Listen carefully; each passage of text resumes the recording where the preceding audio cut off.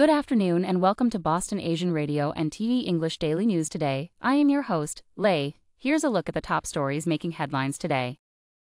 Attorney General investigating Boston Police Gang Unit and Database. Boston Public Schools faulty billing wasted $25,000 and allowed corruption, city fines. Body of 4-year-old boy who went missing on Castle Island is found. Accountability needs to be taken. Women hit by Boston police van file for criminal charges. Methuen man allegedly attacked police officers after refusing to leave Tewksbury hotel room. Attorney General investigating Boston Police Gang Unit and Database. Attorney General Andrea Campbell's office says it's investigating the Boston Police Department's gang unit and gang database after it received allegations of racially biased policing. Our Civil Rights Division is reviewing the Youth Violence Strike Force and its gang assessment database based on allegations that, between 2018 and the present, there may have been a pattern or practice of racially biased policing, Campbell's office said in a statement Monday. We have received the full cooperation of the Boston Police Department and our review is ongoing. The Youth Violence Strike Force is the official name for what's colloquially referred to as the department's gang unit. The department's website says the strike force is intended to reduce the criminal activity and antisocial behavior of youthful offenders and youth gangs through directed and community-based policing strategies.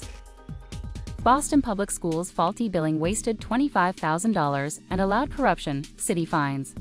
A municipal watchdog agency determined Sunday that Boston Public Schools mishandled a plumbing vendor's invoices and lost roughly $25,000 that could have been spent on kids. The Boston Finance Commission said on May 11 that BPS owed a plumbing vendor $164,000 for work done since 2018. The district paid the vendor through a second heating, ventilation, and air conditioning contractor that falsely charged the district, the study said. The HVAC contractor, Canton's E&E Systems Incorporated, charged BPS 15% more and presented corruption opportunities, the study found. This transaction unnecessarily cost the taxpayers money that could have gone towards services for Boston public school students, undermines the faith citizens have in their public officials, and will potentially cause vendors to question whether they should enter a business relationship with the city of Boston, the report said. Body of 4-year-old boy who went missing on Castle Island is found. The steady thrum of multiple helicopters dominated the air around Castle Island on Monday morning. Bubbles in the water marked the progress of dive teams below, and an array of drones assisted in scouring the area into the afternoon as the search for missing 4-year-old Mohammed Fofana entered a second day. State police and Boston police canines double and triple-checked on the faint hope that Mohammed, a nonverbal child with autism who was last seen heading toward the water Sunday night, was not hiding out around the grounds of the old fortress that gives Castle Island its name. The boy's body was found just after noon on Monday on Spectacle Island. As the tide cycle approached its low point, a marine unit found Mohammed's body washed up on Spectacle Island. Procopio said he would be taken back to the mainland and turned over to the office of the chief medical examiner to determine the cause of Mohammed's death. Accountability needs to be taken. Women hit by Boston police van file for criminal charges.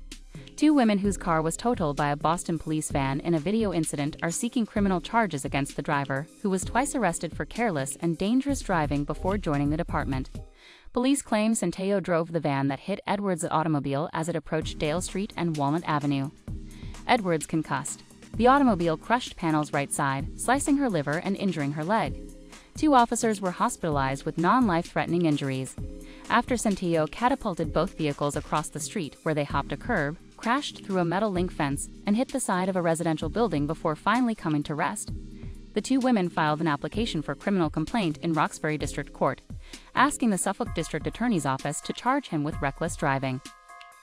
Methuen man allegedly attacked police officers after refusing to leave Tewksbury hotel room. Tewksbury police arrested a 36-year-old Methuen man Saturday after he refused to leave a hotel room he was due to check out of.